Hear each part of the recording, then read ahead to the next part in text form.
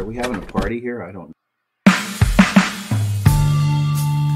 Welcome to Polishing Profits. Join our 3 industry experts boasting 140 years of experience as they unlock building service contracting secrets that can revolutionize your business. Well, hello and welcome to Polishing Profits. We're happy to have you with us. Be sure to subscribe. We are everywhere you want us to be and every place that you need to hear us. And with that happy note, Sharon, I'm going to let you say hello. Okay, thank you. Hello. Now, Ed, thank you. I want you to say hello, but you have a story from yesterday, our pre-roll stuff we were talking about that was kind of comedic in a odd sort of way. So why don't you say hello and tell us your experience real quick. So yesterday I made final arrangements and I left the funeral parlor, and I've never had a moment's problem. But the car died. As soon as I rolled out of the parking lot, I was on the phone to AAA. So there's some kind of there is some kind of karma involved there. So yeah, I would say karma does have humor. And just so our audience understand, Ed isn't sick. Ed isn't dying. We don't need another Paul McCartney moment, or as Mark Twain said, the rumors of my death have been greatly exaggerated. Yeah. It was just a funny moment. Well, with all that said, we're going to finish out this year with a great episode for you, things that everybody knows they should do and don't. So we've taken this, and what I'm talking about is a year-end planning checklist. We're going to come at this a little differently from a 40,000-foot view, the things that basically the 3 of us think you need to look at. You don't need to look at everything, but if you keep it up and do some strategic thinking, that's what these points are around. It's the 40,000-foot view. And it's like colonoscopies or flossing program. You got to get the crud out, you know. Yeah. That's what you have to do with your business. We're a little wound up from like I said, our pre-roll conversation. Someday we'll get some of the best stuff or behind the scenes things going. But before I jump on this real fast, we're having a conversation, and Ed brought up, everybody asked, what's the most difficult thing in your business that you're trying to solve right now? Now, Ed's answer was, if you don't know that, you're already in trouble. We continued to talk, and we really found out our biggest problem is having enough runway and life left to do what we want to do in the time we have left to do it. So you probably may not find that too funny, but if you're our age, you'll probably get a kick out of that. So anyway, our 5 areas are going to be financial review, market analysis and customer feedback, operational efficiency. Let me get these notes up here where I can read them. Systems and process review, marketing and branding strategy, and personal and professional development. And we're going to hit each one of these in about 18 to 20 minutes. And just to give you some things to think about. And show notes will be available after I think the last show we do, we'll put the show notes out on all these. So if you're interested, you can put something in the comment you'd like to have those, and we will take everybody's name and get them out for you. Yeah, it'll be a good tool, good working document. And kind of a public service announcement starting in 2024, we are going to have show notes. We are going to have examples. We're going to go into a lot of supporting material for what we're talking about. If you want to join that particular portion of our group, you will have access to those sort of things. So that's some cool stuff that's coming in 2024. So with all that said, financial review. So let's start with our old friend, the profit and loss statement. And Sharon, since you do all the notes, I'm going to let you jump off with profit and loss and the P&L. That's my all-time historically personal favorite of all the reports. The P&L is like my best friend. I lived by that thing. And sometimes when things were going not so well, I'd run that thing every day or every other day just to see where it just gave me a sense of comfort. And then when things would kind of level out and be good, I'd back off to every week. And, you know, it just gave me a sense of security to see the numbers, but it also gave me a reality check on what's going wrong here.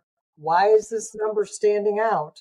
I always ran my reports, and I recommend to my clients that they run them with a percent to income. When I'm looking at a profit and loss statement for the first time from a company, I don't want to have to figure what all those percentages are because I live by the percentages. not necessarily the dollars. The percentages tell me everything I need to know about what's happening with the dollars.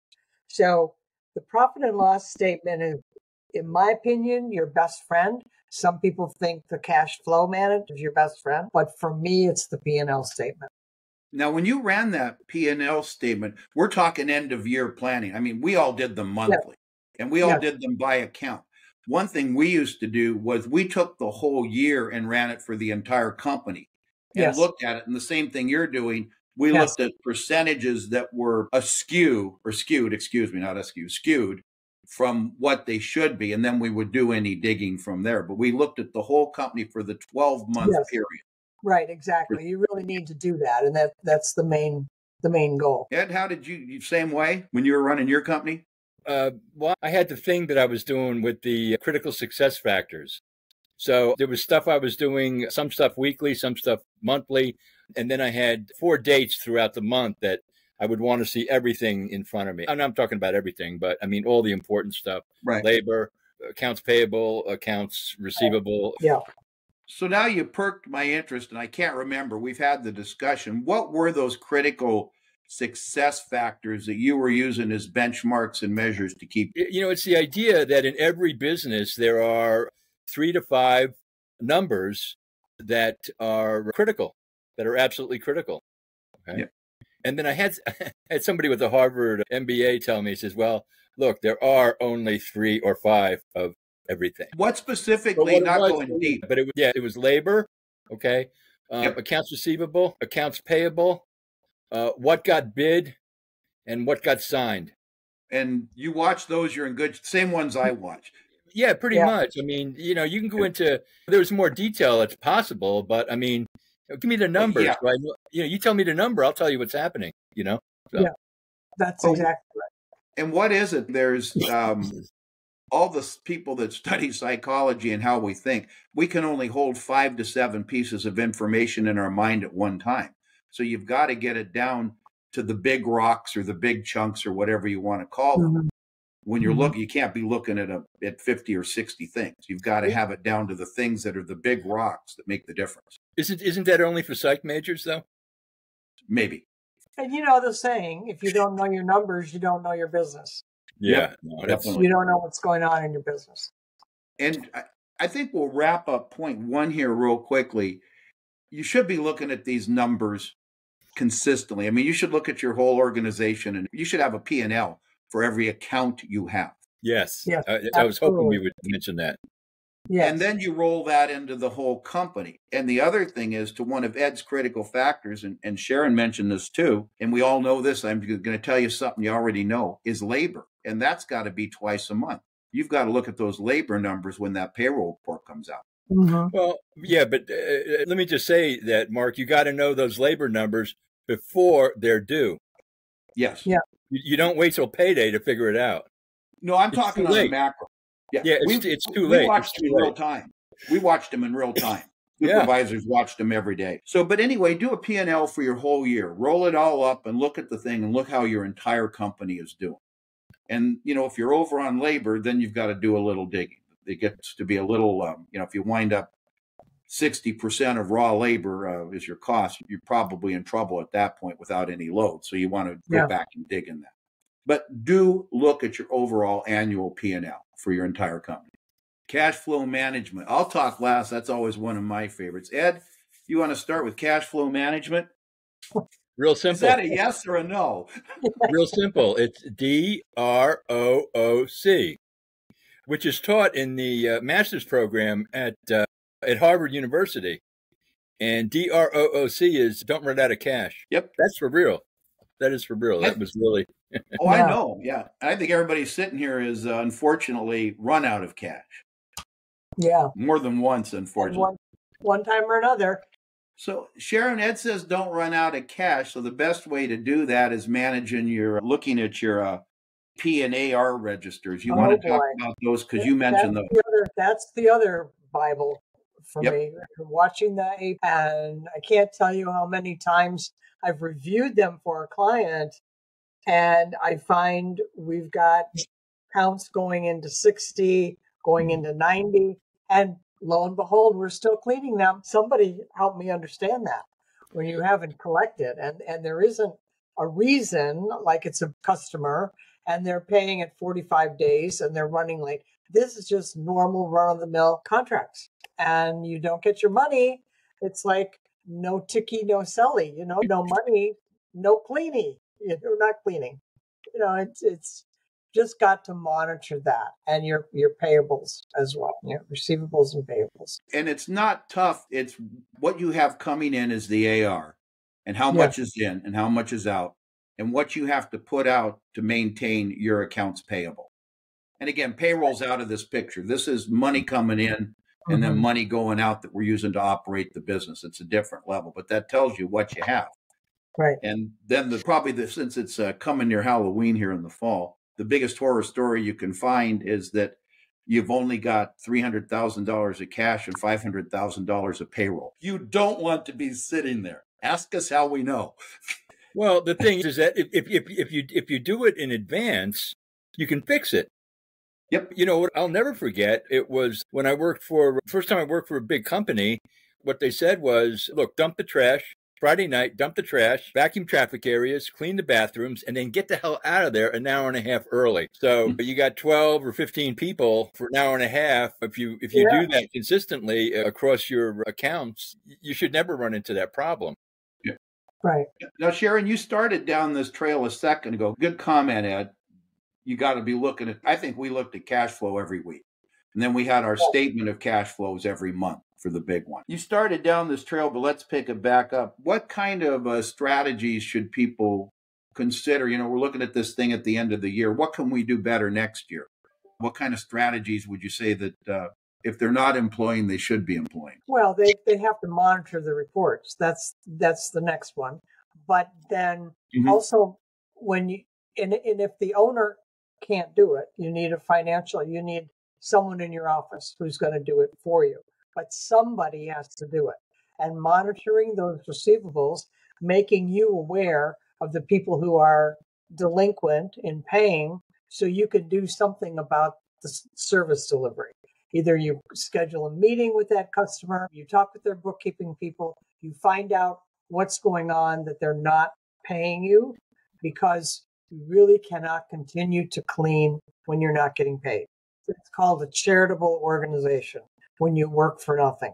And so since most people are not in business to be a charity, you have to get paid. If you don't get paid, you can't. But the key is having somebody monitor it.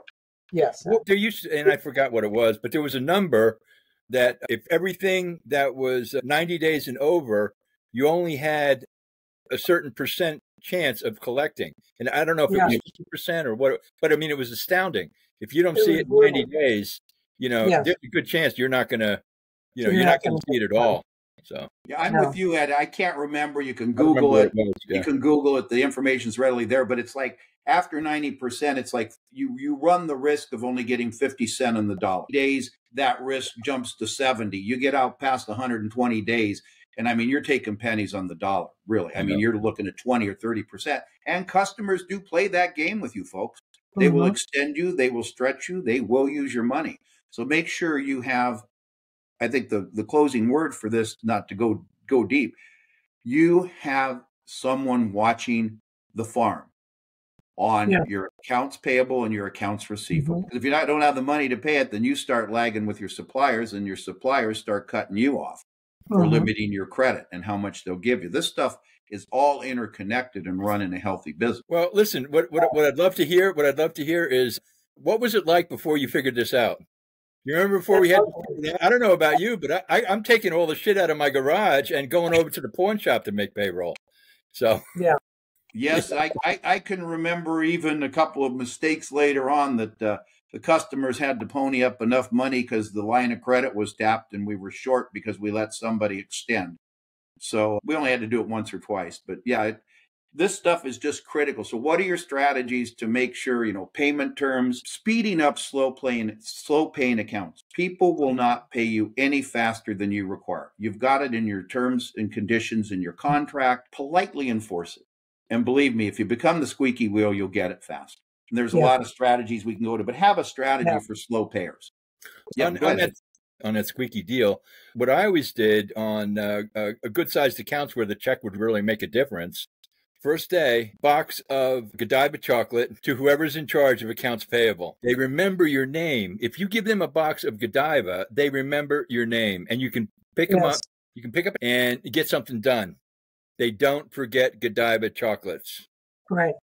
Doesn't happen. Yeah. And if you don't have the chocolates, just make sure you find out who's in charge of AP, how they want it done, when they want it done, and what their name is, and make sure they understand you. Well, listen, we don't care. If it's cash in a white envelope, cool. Whatever it takes, man. Whatever it takes. That's your life and death. That's life and death. I had people from the office go over to a client, happened to be a local county. It was a county account, and their payables people let us know when our check was ready at that time. And my person got in her car, went over there and picked it up. That's the day before a lot of digital deposits and online payments. I remember standing waiting for the U.S. postal truck to come to bring us the mail. What checks were in there? I mean, this is going back 30 years. But we had to have that money. And I'm chasing after the mailman. For that check to come in and thinking payrolls in 72 hours. We've been down that road, all of us. I think my dad woke me up. He was a finance banker guy. And we got into this problem very early on, and he used to sit on our board. There was a couple guys that helped us out. And he always said, look, you're not a charitable organization. You're not a 501c3. You did the work. If they like the work, they'll pay you on time. But he said, you're not a bank. And he said, one thing people love is free money. And every day past the day that your check is due in your bank, that's free money for them. And he said, they will push you.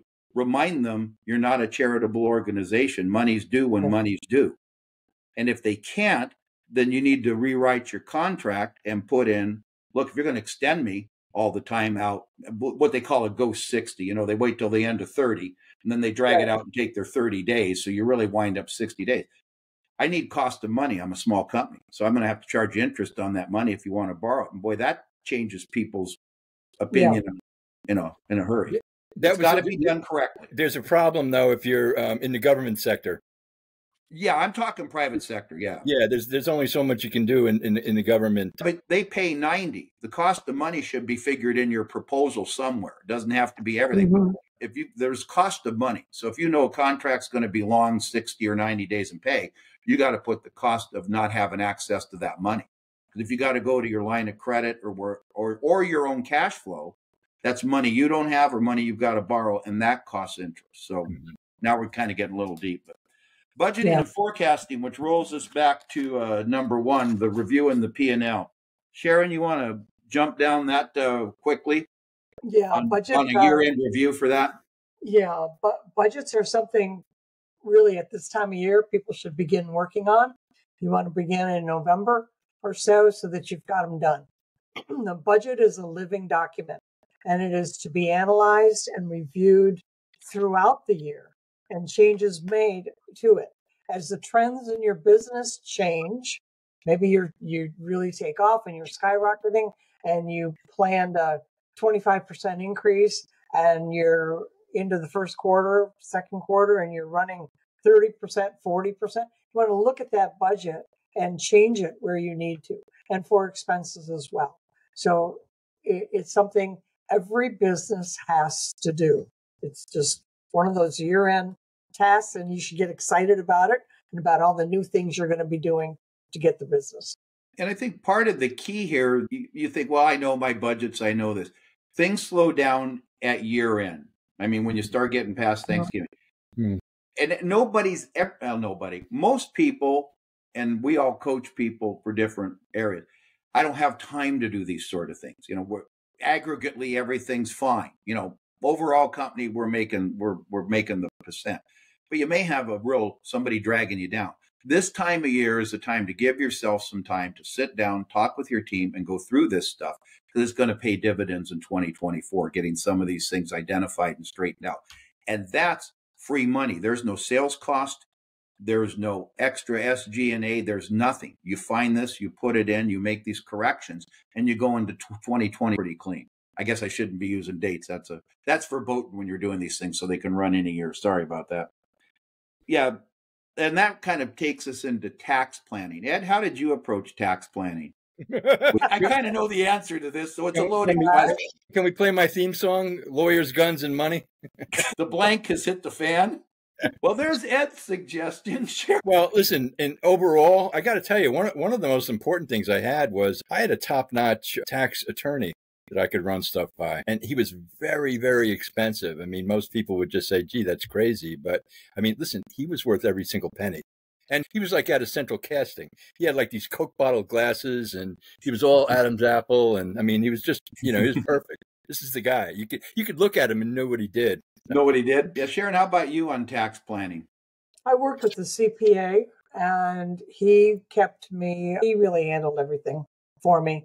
He audited the books every month and then he did a year-end audit. But you have to get somebody, a professional, to do this.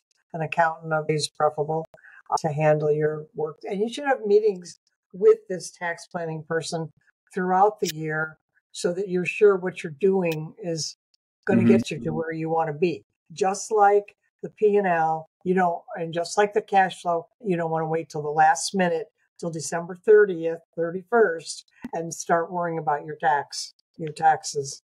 Yeah, we did it throughout the year because if you're growing, your workers' comp goes up. Those kind of liabilities go up, and you have to make sure that you're putting money aside for those things. And we used a CPA firm as well. I mean, and you guys can jump on this if you want. If you're over $2 million a year and don't have a CPA firm, at least in your reviews once or twice a year, stop, don't pass, go to jail, because you're going to lose a lot.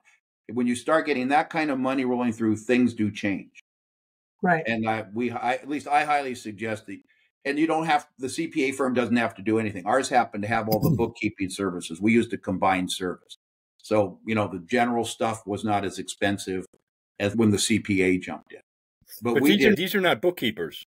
There's a difference between a bookkeeper and a certified public accountant has a certificate that can be lifted from them. Yeah. Right. Okay. So there's some teeth with the CPA. Yeah. Absolutely. Well, a CPA review, not necessarily a full audit, but a review will stand up to a bank if you're going for credit, will stand up to a potential buyer. If you don't have those things in place, it's just your word that the books are all right, and that doesn't go very far with a buyer or a bank. One time I got audited by the state unemployment people, which I had never heard of. There's federal and sales tax and stuff like that, but I never heard of that. And when I called the CPA, when I called the accountant, I said, did I do something to trigger it? He says, no, this is just, this is strictly by chance and it's not going to be too terrible. It's not like a sales tax one. It's not going to be too terrible. I figured that, these idiots are going to be in my office for 2 weeks. They're going to be, through every single file folder there is. And instead, what happened, they showed up and they said, well, can we see your financials? And I handed them the financials and they said, oh, these guys do your accounting? And I said, yeah. He says, oh, geez. And they walked out. He says, we're fine. We're good. Yeah. They knew them by reputation. Yeah, the state agencies, the federal agencies, they won't ignore you, but they'll slow their roll on what they think they can collect if they see that you have your books professionally done and reviewed. Right. They don't get as aggressive. I thought you were going with the state unemployment tax in Washington. We used to call that a shakedown. The state needs money, so they're going to come out and audit everybody. Sales tax, state unemployment tax. In our state, it was comp, and I wasn't allowed in the office when they were there. We'll leave it at that. I never heard of it. I had never heard of anybody being audited on. Not for SUDA. It's such a small amount of money. It's such a small amount of money. It's a fraction of a percent, crying out loud. So anyway, there's a whole bunch of information for you all to think about. But basically, do your planning. Don't wait till December 31st. Tax planning at the latest should start at the end of Q3 and the very beginning of Q4 if you want anything in place that will actually start working for you in Q1 of the following year. That's at least my thought. And last but not least, we have contingency planning. So Sharon, you want to run us through that as we wrap up our financial review year end? Yeah, this is a plan that you put into place, an idea about what you're going to do in case of an emergency, in case of a fire, a flood. Is there a contingency plan for you to have some money set aside?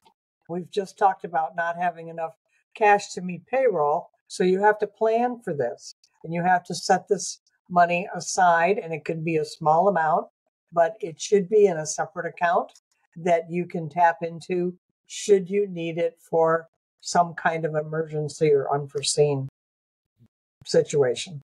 And this is outside something like a CapEx where you're going to add a building or something like this. Is separate and above for actual emergencies that could come up. Yeah. Like your biggest account canceling with no notice.